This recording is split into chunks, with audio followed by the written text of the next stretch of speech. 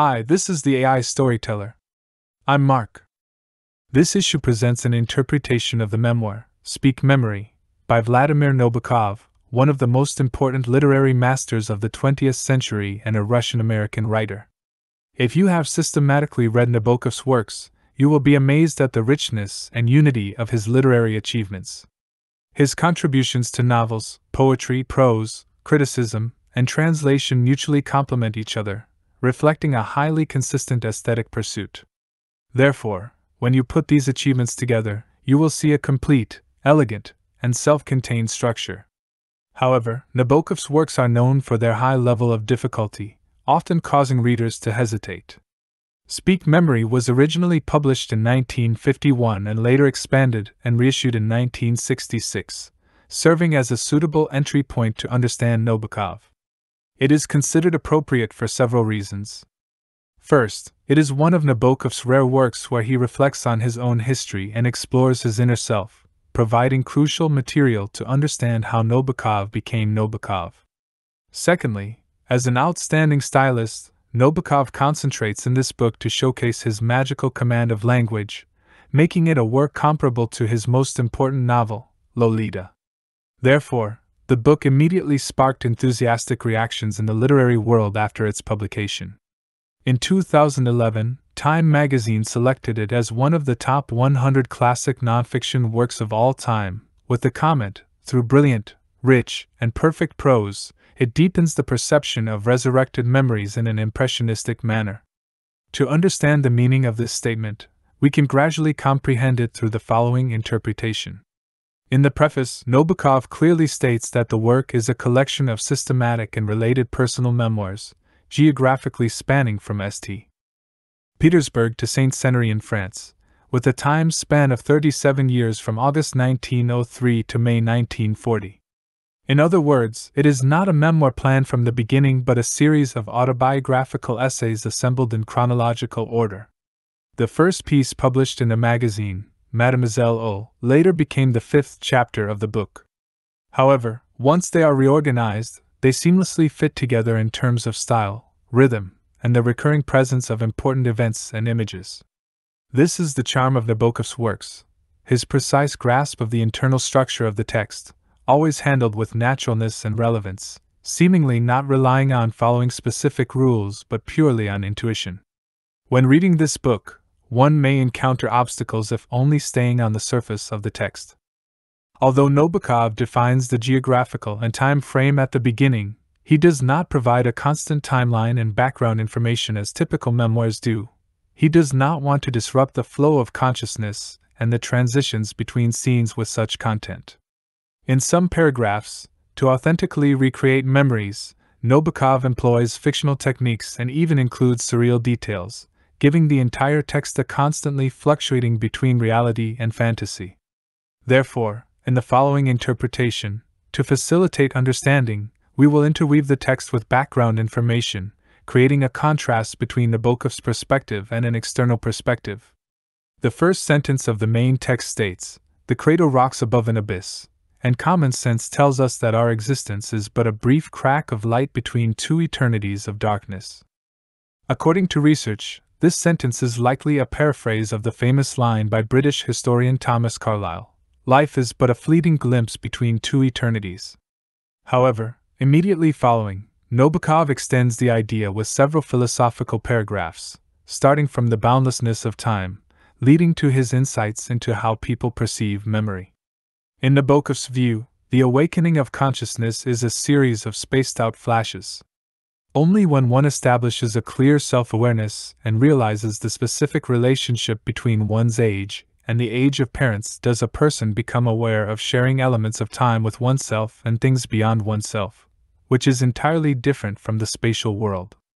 Thus, Nabokov finds the starting point in his memories not in his birth on April 22, 1899, but in that August day in 1903. He freezes the first frame in his hometown of St. Petersburg, in a country villa named Vira, where his mother holds the left hand of the 4-year-old young Nabokov, and his father holds his right hand. When reading this book, we must get used to Nabokov's impressionistic expression, understanding that he, like Proust, recalls while simultaneously presenting the process of how he enters into these recollections. We follow frame after frame of images, revealing countless dense details. As details accumulate, the precision of the scenes increases, presenting before us a tranquil and affluent estate with 50 fixed servants, a westernized, cultured large family, and an underlying sense of unease.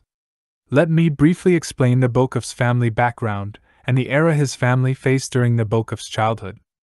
From the mid-18th century to the 19th century, the Nabokov family produced several politicians and military figures, maintaining close ties with the court, while adhering to a tradition that Nabokov himself was proud of. Throughout Russia's various efforts toward westernization, his ancestors consistently held a relatively enlightened and positive attitude. However, the tumultuous changes in the external world did not allow this family to develop along a path of health and happiness. Nabokov mentions the disastrous Russo-Japanese War, which occurred from 1904 to 1905. The war ended with Russia's defeat, directly leading to the First Russian Revolution in 1905. The book does not systematically and clearly explain why, after 1905, Nabokov's family frequently went abroad for temporary residence. In reality, it was because his father, old Nabokov, had become a liberal oppositionist. Not only did he fully support the revolution, but he even turned their home in St. Petersburg into a meeting room for revolutionary activities. This more radical stance caused dissatisfaction within the entire family. Consequently, old Nabokov led the whole family abroad for longer periods, traveling through Italy, Austria, France, and Germany. Regarding this, Nabokov subtly points out in the book, long before the revolution wiped away the landscapes of my youth, I had already experienced the various sorrows and joys of homesickness. Afterward, the fate of the family and the entire country was in constant flux. In 1916, Nabokov's uncle passed away, leaving him an inheritance equivalent to several $1 million and a 2,000-acre estate. However, just a year later, the tide of the October Revolution swept across Russia. Old Nabokov, who had held important positions in the provisional government, couldn't keep up with the new revolutionary situation and gradually distanced himself from the victorious faction, ultimately being viewed as an enemy. After the October Revolution, the Nabokov family began their true life of exile in 1919, and Nabokov lost the estate he had just inherited. Regarding this, he casually wrote in the third chapter of the book, I derived no special joy from my inheritance, nor did I feel any anger when it was abolished overnight by the Bolshevik Revolution. What he cared more about, or what lingered in his mind, were those precious scenes and sounds. He remembered his uncle often sitting in front of the white piano in the country villa, singing with a loud tenor voice, and the melancholic sounds reaching the cool, trembling path. In the second chapter of the book, there is a somewhat fantastical narrative. Nabokov had extraordinary mathematical intuition as a child, but he claims that this talent mysteriously disappeared in his youth. However, before its disappearance, mathematical ability tormented him during his childhood illnesses. When suffering from recurrent tonsillitis and scarlet fever, he felt huge spheres and enormous numbers mercilessly swelling in his throbbing brain, to the point that he would often speak incoherently to his mother. One day, lying in his sickbed, Nabokov suddenly found himself immersed in a peculiar sense of relaxation and tranquil pleasure. He knew his mother had gone out to buy him a gift, and he seemed to have gained some kind of extraordinary vision, vividly envisioning his mother riding a sled to the street. This vision, both real and illusory, or particularly vivid and precise imagination, would later become one of the most distinctive features of his novels. In Nabokov's memory, the childhood illnesses time and again were the process of his mathematical talent being forced to disappear in unbearable pain. However, at the same time, his perception of literature was opened up, and the nature and boundaries of consciousness were greatly expanded. The mathematical prodigy finally transformed into a literary genius. In addition, another significant factor that had a profound impact on his literary career was his unique linguistic background. Initially, like many children from Russian aristocratic families with pro-English sentiments, Nabokov underwent a rich but somewhat chaotic language education through the influence of private tutors and frequent travels abroad with his family. In this book, Nabokov repeatedly mentions his family's preference for the comfortable traditions of Anglo-Saxon civilization, recalling the dazzling array of British nannies and governesses he encountered during his childhood, some of whom greeted him with twisting hands in distress, while others greeted him with elusive smiles. His father accidentally discovered that his 7-year-old eldest son's English reading ability far surpassed his Russian before French, and his father was astonished. He promptly arranged for the headmaster to give him Russian lessons. When recalling this memory, Nabokov's portrayal of the headmaster's image clearly carries a lyrical tone. Even the corn on his light blue eyes is fascinating. The headmaster brought a set of Russian alphabet building blocks, treating them as if they were invaluable when he used them. It is important to note that the emotion hinted at here is just the beginning. Throughout Nabokov's literary career, especially in the latter part of his life spent in exile, his expressions of nostalgia for the mother tongue, not sparing in words and repeatedly emphasizing, became a significant theme in his writings. For example, when Nabokov later talked about his life in Berlin after moving there in the early 20th century, he said, "I was panicking, afraid that learning fluent German would damage my precious Russian." Fortunately, the task of linguistic closure was relatively easier because I lived in a closed circle of exiles, dealing with Russian friends all day, reading only Russian newspapers, magazines, and books. My involvement in the local language was limited to greetings with successive landlords and necessary shopping activities.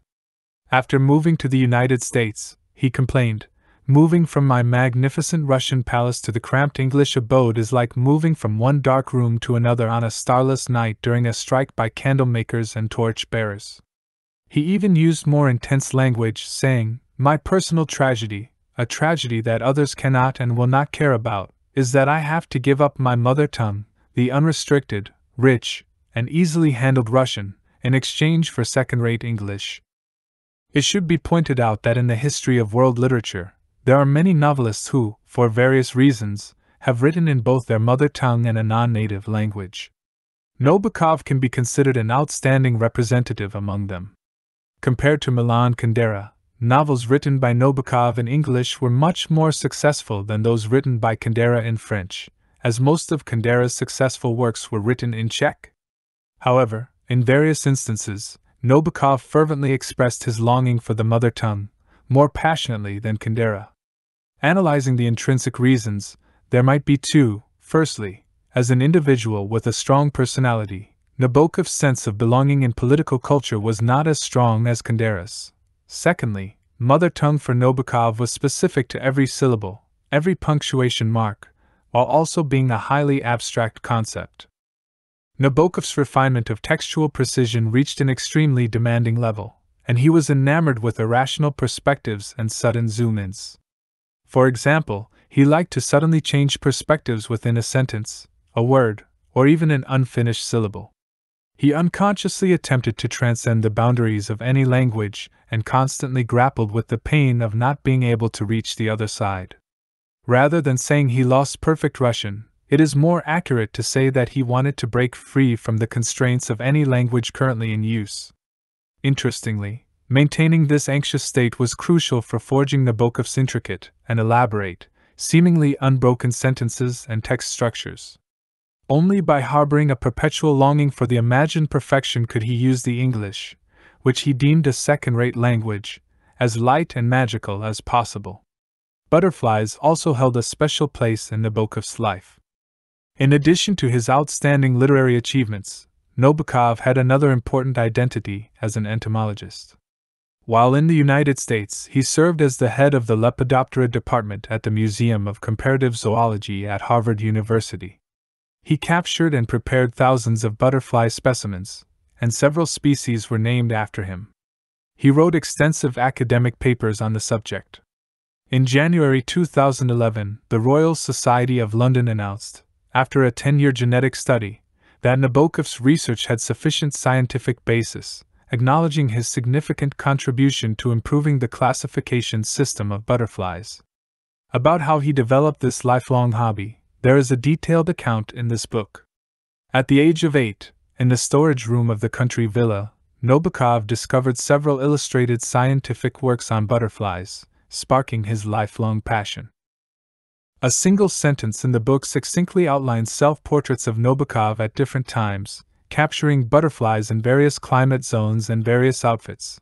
A handsome little boy in knickerbockers wearing a sailor hat, a globally wandering, slim emigrant wearing corduroy pants and a beret, a chubby old man in shorts without a hat, like characters growing up in the overlapping shots of a film. More miraculously, Nabokov writes about capturing and then losing a butterfly in the villa's estate during his childhood. It rises and dodges, flying high towards the east. He writes about the butterfly crossing mountains and islands, heading south along the Rocky Mountains, after a 40-year-long race, finally caught in Colorado. This long sentence, composed in one breath, has over 20 clauses, spanning Europe and America in space and crossing 40 years in time. Is it possible for a butterfly to live for 40 years, or to cross vast oceans?